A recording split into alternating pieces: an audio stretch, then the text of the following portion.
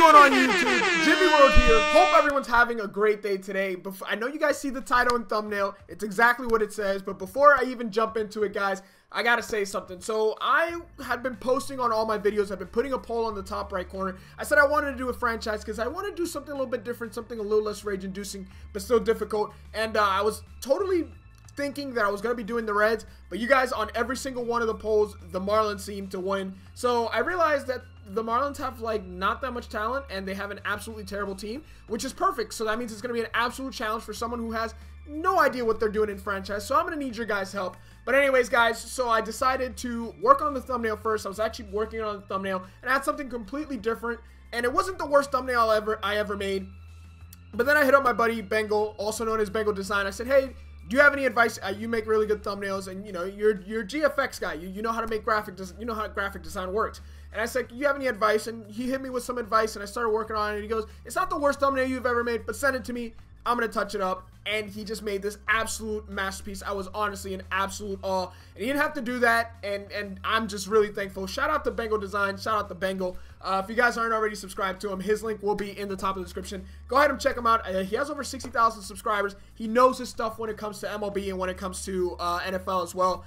He does a lot of franchise rebuilds, and he's just absolutely great at it. So shout out to Bengal once again. He didn't have to do that, and like I said, I really appreciate that. I actually watch his Atlanta Braves franchise, not a rebuild, or what is a rebuild, but his franchise where it's not a one-episode rebuild, and it's actually a series that I watch pretty much every episode. So once again, shout out to Bengal. Really appreciate that. Thank you very much. You didn't have to do that. But anyways, here we go. It is the beginning of our journey. You guys know that I will be doing skits for these, probably more than Diamond Dynasty, because I feel I'm gonna have a lot more fun with this. But anyways, let's just take a look at what it is we got. All right, so I do believe the roster I am using is this one. I'm not 100% sure if that is actually OSFM, but I went through the roster. It looks pretty legit. Everything looks to be in order. Players that have been recently called up are on the rosters, like Ronald Acuna is in the Major League roster. Gleyber Torres is on the Yankees. Updated OSFM roster, Brian M207. 272 downloads, 100 ratings. So far it seems like this is actually a pretty decent roster. It was just uploaded yesterday. Today's the 30th, almost midnight. So this is the roster I'm using. So here's what we're working with. This is what we are working with. Of course, this is the #1 guy, honestly, right now on the Miami Marlins. It is Lewis Brinson. We also got Brian Anderson. There's a couple guys out there. Brad Ziegler's already old. Stalin Castro has been in the league for a long time, but he's still only 28, so we'll see what we end up doing with him. We got a couple other guys that are fairly young. Harlan Garcia, Nick Whitgren in the bullpen is supposed to be pretty damn good. Garrett Cooper as well. Who else do we got on the Major League roster? I think that's about it on the Major League roster. But we also got some guys in AAA as well. Braxton Lee, very solid. Sandy Alcantara is expected to be very good as well. We got Sean Burnett. Monte Harrison, of course, very big name there as well. A lot of guys, it's one of the middle of the pack farm systems. It's not the best, but they've honestly got some gems. We can probably do a lot of stuff, move a lot of pieces, and get some players up as quickly as possible. Who is this? Merendi Gonzalez is expected to be very good as well. Magneti Sierra is also pretty good. Isan Diaz is expected to be very good as well. Let's see who else we got. We got Trevor Rogers, who's going to be excellent piece. Nick Nieder is going to be solid as well for us. And I think that's going to be just about it. For the most part, that is our Class A roster. But our 40-man is a little bit concerning. We don't have much depth, to be honest. We really don't on this team. Everything we got is in the minor league system. Our closer is Brad Ziegler. He's got to go. Our catcher, JT Realmuto, solid, still very young, 82 overall, 27 years old. Not too concerned there, but his potential is a C, but he's already an 82. He'll probably decline over the next couple years, so hopefully we can move him for somebody else. First base, Justin Bohr, a lot of power, 29. Maybe we can move him. I believe he's unhappy with the front office. Starlin Castro, also young, could be on the move as well.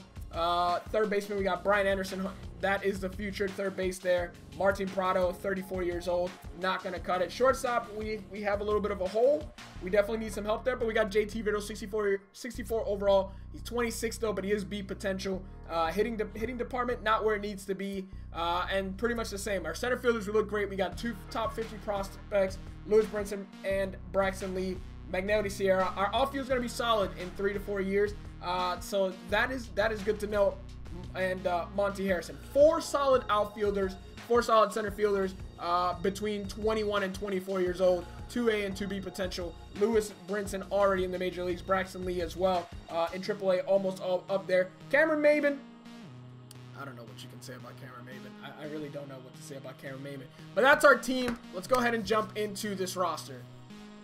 Franchise. I read roster. Also, shout out to Bengal. It was literally his idea to call this the Vice City Marlins. I was honestly thinking of something. When I was making the thumbnail, I was making it Vice City theme, Miami Vice. And he was like, just name it Vice City Marlins. I was like, I like you, Bengal. But anyways, GM contracts on fantasy draft off. Allow free agent or legend free agents off. CPU roster control off. CPU trading when they'll be able to make trades. I believe that should be on. Ignore budgets off. Force trades off. And designator hitter auto. Something I don't agree with. We all know I hate the designated hitter rule. I don't believe there should be a pitcher, or I don't believe there should be a pitcher hitting in baseball. After looking over our team, I pretty much made the conclusion that the thing that the Miami Marlins are lacking the most, 100% pitching. All three spots in pitching. Starting pitching, relief pitching, and our closer. We definitely need to make a lot of moves there. I don't know who we're giving up yet, but there's definitely a lot of people that can be on the move. If we can get rid of all these old people as soon as possible, that'd be great. Shout out to Derek Jeter. Derek Jeter, we all know I'm a Yankee fan. Thank you very much for all you did in Miami in a very, very quick time. Once a Yankee, always a Yankee. So I just spent some time going through the training regimen of most of the players, especially all the guys with B and A potential, making sure they're doing the right stuff, making sure the guys with 44 speed weren't wasting their time doing sprints and doing stuff that will not benefit them at all. I just want to get these guys called up as quickly as possible, get them trained up a little bit so that we can deal them a little bit quicker. I think what's really important in this game is going to be the way we draft. So I went ahead and I hired 2 new scouts. Roger Milacki, he looks pretty good. Very expensive, but he looks pretty good. I also hired Ian Terrero so we can have someone out. No, I hired Anthony Hinckley because I needed someone internationally as well, and he does a good job finding pitchers. So we're going to look for some pitchers overseas with this guy. Hopefully we can get a nice little draft class. Being that this is one of the first times that I do something like this, I got a lot to learn. Now, I do want to get some trades in, like, right when the season starts. So I'm going to go ahead and sim through spring training, kind of see where we're at, how we're looking. Miguel Rojas, I was literally looking, I believe he's a shortstop. I could be mistaken, but I was looking for a shortstop, and I was looking at Didi Gregorius. So we're going to auto that. The Marlins do not have, let's auto fix that just for spring training. I was looking at Didi Gregorius, and I think that's going to be a move that I'm going to make. As this start to spring training is exactly what you expect, 6 and 23. All right, so none of our young bucks had a particularly good spring training. 209, 125 for Lewis and Brian, and Braxton 179. And like I said, we needed a shortstop for Miguel Rojas, so that's what I'm gonna have to go deal with. I was looking at making him part of the deal. Not sure if you can trade injured players, but let's find a deal for someone who can fill that role until our minor league shortstop is ready. All right, so the first trade we're going to make, and it took me a very long time to get this trade to work, but we are trading away one of our top 10 prospects, Braxton Garrett. We're going to go ahead and trade him away, but it's not going to be for just nobody. We're going to the Yankees, and we're going to take some of our prospects back. I believe the first one we're going to go ahead and take, well, not a prospect, but we're going to go ahead and take Didi Gregorius from them. And on top of that, we're going to take a prospect. He's not that great, but B potential prospect, Giovanni Gallegos, and they're definitely interested in making this trade, so that's what we're going to go ahead and do. And that is our first trade, and sounds like a good deal. And there we go. We did take on some payroll, but that's okay. We got Didi Gregorius right now. We got an injured shortstop, so it was very crucial that we fill that role until TJ Riddle was ready. All right, so the next trade I wanted to make, I wanted to get a little bit more youth in the bullpen, so I went after a lefty reliever, and it looks like I'm giving up a lot, but I'm really not. Daniel Norris, relief pitcher, lefty, 24 years old, B potential. We can work with that stuff. He's got 4 pitches. I think that can definitely help us a bit. I'm giving up Sean Burnett, who's not bad. 81 overall relief pitcher, but he's 35 years old, and he's 3.5 mil. Also giving up a starting pitcher who's 29 years old and is a 56 overall with D potential. And last but not least, a left fielder who's 30 years old, D potential, and 59 overall. So I'm going to go ahead and do that, and I do believe we are going to make some cap room there as well. All right, I'm going to offer a trade to them. I don't know if this works at all if it says we think we should be getting more value. We think we should get more value. Okay, I wasn't sure if that worked. Yeah, scratch that. So this was another really tough trade, and I've been going at this for hours. My eyes are dang near bleeding. But I'm going to go ahead and get rid of... Actually, I don't even know if this is a bad idea. Third base, we're getting rid of 2 third basemen. 20 years old, C potential, 61 overall. James Nelson, Martin Prado's 34 years old. It's time to look elsewhere at third base. We got Brian Anderson. It looks like you're about ready. There is no other time. And we also getting rid of a B prospect. That was the one that was tough to get rid of. Isan Diaz, 64 overall from Puerto Rico, B potential. But we are gonna go ahead and pick up a pitcher who's a little bit older, but at the same time, he's just been in the league since he was 18. That's why he seems like he's so old. But we're gonna get a nice little arm, Felix Hernandez. Let me know if this is a really bad idea, but it is too late. We're gonna go ahead and make that trade happen. James Nelson, Martin Prado. And we're gonna take definitely gonna take a little bit of a hit in payroll. All right, so I don't know how much you guys are gonna hate me for this one. I think I found a trade that works. We're getting Trevor Bauer, 27 years old, and we're also getting a 92 overall, 25-year-old in Jose Ramirez, who's C potential, which is why I'm assuming they don't value him nearly as much because I could have traded him straight up for Brian Anderson.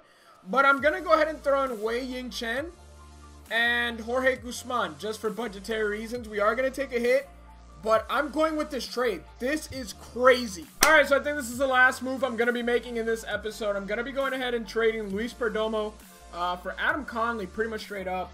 A little bit younger, 24 to 27 years old, B potential to C potential, and he's already a higher overall at 74 to 71. The other person I'm trading is a catcher, BJ Lopez, 23 years old, C potential, and 56 overall. And I am saving myself like $20,000 in cap space. So I think that's the last move we are going to go ahead and be making. Sounds like a good deal to us. We'll accept that trade. I'm looking at bullpen now. And I'm looking at some of the free agents. This is not a bad bullpen pickup. His per nines are pretty decent. And for 1 year at $620K, I'm going to go ahead and make him an offer and see if he accepts. Add a few years and maybe we can work something out. 27 years old. B potential. 2 years, 1.2, not enough for you. How about 2 years at 1.3? Is that enough? That looks good. All right, so I'm definitely lowballing here. But another guy who used to be a Marlin, but he had some injuries and he bounced around a little bit. I think he's playing in Mexico now. Henderson Alvarez, he's not too bad. It's something we can definitely work with at 2.5. I'm going to go ahead and make him an offer, see if he accepts that. Gonna lowball a little bit, add a few more years. How about 2.6 for 1 year? Okay. 5 mil for 2 years. Salary's too low. Come on, dude. You're playing in Mexico. 5.3 is my final offer. All right, I'm going to go ahead and check out Trevor Rosenthal next. Trevor Rosenthal is a potential, and he's only 27 years old. His hits per 9 could be a little bit higher, but we'll work on that. Velo and break and Ks per 9 are absolutely amazing. 2 years, 5.8, maybe a little bit low. I am willing to go a little bit higher, and that's exactly what we get. We get it done. Our bullpen looks phenomenal. This entire team looks phenomenal. All right, so I think we've made just about all the changes we were going to make to our team before opening day. I don't think we're going to make any more changes, but we'll adjust on the fly. But really quickly, this is what our team looks like. It's a little bit different, but not completely. Let me take a look at this lineup. This is the lineup I want to look at. We got Cameron Maybin, Starlin Castro, Jose Ramirez, Justin Bauer, JT Realmuto, Didi Gregorius, Derek Dietrich, Lewis Brinson. We also have Braxton Lee on the bench as well as JT Riddle. These are future guys right here. But then our pitching rotation looks a little bit different. We got a veteran in Felix Hernandez. Trevor Bauer is there as well. Dan Straley and Hadlin Garcia is there for the future. Luis Perdomo as well. But we also got Daniel Norris, who we went and got. We also went and picked up 2 free agents in Trevor Rosenthal and Tony Zick. There's another free agent that we might pick up if someone starts to slacken our bullpen. Hopefully Kyle Barraclough can step up as our closer. He's got decent stuff, but he's deep potential, and he's only 27. So let's simulate 1 month and see how we're looking so far. All right, so this is a revamped Marlins team, but truth be told, I still don't think this is a team that's really going to compete. I don't want to turn off critical situations. I do want to play them eventually. But for this simulation of the first month, I'm not going to. 2-1 start, not at all what I expected. We're just going to continue simulating. The Cubs have defeated the Marlins. We're not going to do that. Simulate again. Okay, so this we might have to turn them off and then turn them back on eventually. Let's go ahead and auto-fix just for now. This is better start than I had anticipated. I'm going to auto-fix all. There is a lot of stuff that pops up. 5 and 7. Okay, now we're heading to a little bit where I expected. And there's our first injury. Severino Gonzalez sustained an injury. Out 1 to 2 weeks. Could be a lot worse than that. Hopefully nothing too major. 6 and 11. Another injury, pulled groin. Not too bad. Again, Dan Straley injury. Okay, injuries in this game entirely too high. But we're getting a couple players back. Okay, we got 3 of our players back. Derek Dietrich, blister on finger. Holy crap, I did not realize major leaguers got hurt so much. Miguel Rojas is finally no longer injured. He was injured in preseason. Actually, I want to fix this myself because Miguel Rojas is getting sent down. We're going to finish simming off these last 3-4 games. The series versus the Dodgers and a series versus Colorado. Then we start a series versus Philadelphia. I'm just going to auto-fix this for now. I thought I had fixed it. Derek Dietrich's no longer injured. Auto-utilize. And that is going to be that. Trevor Bauer injured as well. So we started off 10 and 17. Absolutely atrocious start for the Miami Marlins. Gonna take a look at some of these players, see where it is that we're struggling, and try to make some changes. So looking at some of the statistics, our bullpen has not been the worst, but there's a lot of cold snowflakes next to our starting pitchers. Daniel Norris really the only guy who's not performing that well in the bullpen. Junichi Tazawa 3.14, Trevor Rosenthal 1.83, Tony Zick 3.6, Nitwit Green 4.5, Ziegler's only pitched 2/3 of an inning, and Kyle Barrett on fire 1.5, 9 Ks in 6 innings. Our rotation 4.46, not that great. 2 and 3, 1 and 3 for Trevor Bauer 31, and he just recently got injured. Dan Straley's been pretty hot, 2.25, 3-1 record. Harlan Garcia started off a little bit slow, but he's heating up, 4.4, so that's going down a little bit. And Luis Perdomo is struggling a little bit, so if he has to go down, we may do that, option him to AAA and see what someone in the minor leagues is doing. Like Didi Gregorius is doing all right, batting 289. Starlin Castro is a little bit shaky at 255. Jose Ramirez is doing all right, 307. But a lot of players, since their morale is down because the team's performance is not doing well, they all got -1s pretty much across the board. JT Realmuto's heating up again, 297 with 1 and 10. Braxton Lee, 247. Johnny Givitello in limited at bats is batting 394. Bauer needs to pick things up very quickly, and so does Brinson. Cameron Maben batting 254, and that's pretty much it. Dietrich 227. Holiday has 0 for 16 on the season. Scott Van Slyke 190, and JT Riddle 1 for 10. But alright guys, that's going to be it for this first episode of the Miami Marlins, the Vice City Marlins. First episode in this franchise, 10 and 14 to start. Honestly, it could be... I'm looking at the wrong one. But alright guys, that's going to be it for this first episode of the Vice City Marlins rebuild. It's a little bit shaky, 10 and 17 to start, but we're going to make some adjustments. Hopefully going to try to end somewhere relatively close to 500 in the first season, draft well. But I hope you guys did enjoy this first episode. My first time, I think this is my first time in a while doing a franchise. I think I did a couple in 17 and 16. But we're gonna get back into it. Need your guys' help. Let me know what other moves should I make down in the comment section below. If you enjoyed, smash the thumbs up, subscribe to the channel if you're new, and I'll catch you guys in the next video. Peace. Whose world is this? The world is yours. The world is yours. It's mine, it's mine, it's mine. Whose world is this? It's mine, it's mine. Whose world is this? The world is yours. The world is yours. It's mine, it's mine.